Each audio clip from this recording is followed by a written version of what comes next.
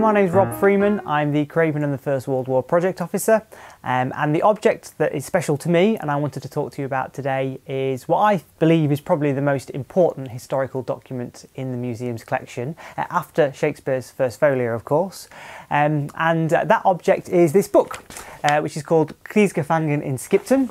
Just show you the title there. And this book was published in Munich in 1920, and it is a collection of diary entries, sketches and poems compiled by some of the German POWs who were imprisoned during the First World War at Raikeswood Camp in Skipton. Just to give you a bit of background information about the camp, it was originally built as a training base for the Bradford Powell's Regiment in 1915 and subsequently used by a number of other regiments during the First World War, until 1918 when it became a prisoner of war camp for captured German prisoners. And they were eventually repatriated in 1919, and the camp was dismantled, and the site, which is behind what is now Skipton Girls High School, was developed into housing. Now, odd artefacts were discovered in residence gardens, leading to intriguing questions about the lost wartime camp. But really, for nearly 100 years, the history of Raikeswood Camp remained hidden, and very few people knew of its existence. In fact, I think most people would associate prisoners of war with the Second World War and Overdale Camp, which is on the other side of town. Just taking us forward then to 2014, this book was discovered in a shoebox, in fact, in Skipton Library. Very few people knew of its existence, and in 2014 it was given to a team of translators at the University of Leeds, who then started translating the book from German into English. And it's become a community effort, so not only does it involve staff and students from the University of Leeds, but also quite a few members of the community who have been translating certain sections of the book. Now, through the translation, what we've managed to get is an insight into what life was like for the German prisoners who were imprisoned in Skipton during that time. In the book they describe their daily routine, and also many of the activities that they organised to stave off the boredom. As they were officers, they weren't required to work, and therefore they organised many activities, sporting activities, musical concerts, theatrical performances, to sort of help pass the time really whilst they were inside the camp. They also went on many walks in the Dales, under guard of course, and they spoke very fondly in the book about the beautiful Yorkshire countryside. They don't speak so fondly about the locals, about Skipton residents. In fact, I've got a quote here from the book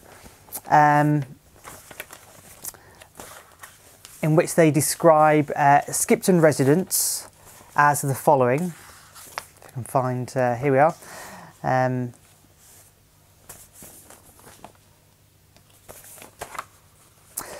These English men, women and children betrayed no signs of wasting away. Quite the opposite. Even in peacetime, nowhere in Germany are there so many fat representations of the human race as here in Skipton. In particular, many of us can still picture the vast figure of the barmaid at the Royal Oak, a lady giant in miniature. So of course, during that time, 1918, there were food shortages in Germany, and there were in the UK as well, but more so in Germany, and obviously that was their view of the locals when they arrived in Skipton in the January 1918. Now, as I mentioned, they describe the landscape very fondly. The people not so much, also the weather. They didn't have very much good things to say about the weather. So here's a quote about the weather. We prisoners were already aware that blue skies were not particularly inclined to smile down on Britannia, but even so, this veil of cloud that generally tended to envelope us seemed overwhelmingly dark and unfriendly. It rained without cease.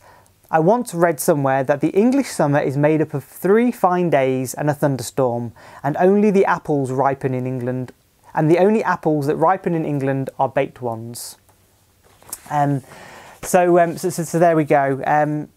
Now, inevitably, there were escape attempts that were made out of the camp, and these are described in quite a humorous way, the various attempts that were made. I think my favourite one is probably this one here I'm going to read to you now. This is an edited version of one particular escape attempt that was made. So, no sooner had the English checked the first barracks to see that we were tucked up tight, when figures already counted, who had been lying in bed fully clothed, sneak backwards out of the dormitories, wind their way along the dark paths of the camp to a barrack still to be checked, and lie down there in 2 empty beds. The English come and count the prisoners. All right.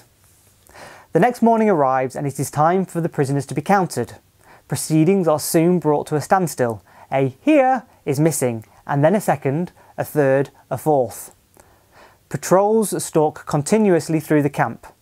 Individual Tommies crouch under the barracks and cock their ears to the rafters. Meanwhile, filled buckets of water seem to slip accidentally out of our hands and spill onto the listeners. Meanwhile, the escapers have been walking through the night, and on the following day they arrive at a village pub. They introduce themselves as American pilots and receive a warm welcome and make themselves very popular. Then fate arrives in the form of a policeman. He demands to see identification, and things go downhill from there. They are led away while the landlady dissolves into tears. Now, there are also some wonderful illustrations in the book. I think and I'll show you a few of those now. So there's one of the illustrations. There's another one there. And I think my favourite, perhaps, are probably the caricatures of the British Guards, who they like to poke a lot of fun at.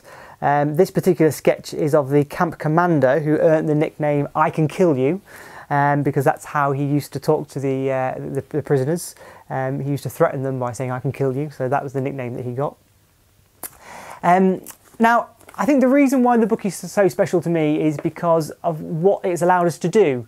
It's really opened up a part of Skipton's history which before now wasn't really that well known. So the opportunities that the book has given in terms of being able to make that accessible to the public has been fantastic. It's also allowed us to engage with the local community who have got involved in a number of projects that we've been running. These are projects that have been funded by the Heritage Lottery Fund and have included an archaeology dig on the site of the camp. And also next year we're going to launch a website. So it really has opened up lots of opportunities for exploring that hidden history and just sort of opening it up to the public. Now, I would encourage you to have a look through the book, even if you don't speak German. As I mentioned, there are some wonderful sketches in there. There's another one. So do have a look inside and have a flick through, and it really is a kind of fantastic book, which hopefully by 2019 will be available in English. So it's, as I say, it's currently being translated, and the team of translators are hoping to be able to publish it in English in 2019, which will be 100 years after the camp closed in 1919. So that's all for now, and thank you very much.